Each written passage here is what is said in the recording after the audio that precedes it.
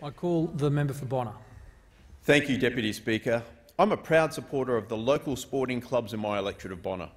I rise today to share how the Morrison government's Powering Communities initiative has successfully delivered for the Mt Gravatt Vultures Australian Football Club, who are now enjoying the benefits of the $12,000 in funding they were awarded.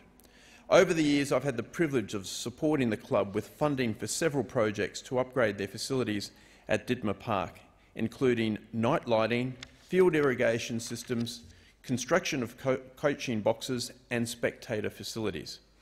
With energy bills often being one of the biggest overheads for not-for-profit organisations, this funding was put towards the installation of solar panels to support the club's endeavours to become more sustainable. President of the Vultures, Daryl Guilford, recently let me know of the completed installation and expressed the club's sincere appreciation for the funding.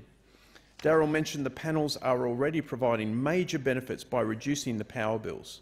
This will ease financial pressures so the club can further invest in its growing football program with over 600 male and female players. And even more great news, these savings can go towards purchasing equipment like balls and training bibs, as well as facilities improvements that not only benefit players but spectators as well. This forms part of the club's goal for the 2022 and beyond, providing a great community club that welcomes all players, volunteers and spectators to an environment that they feel part of.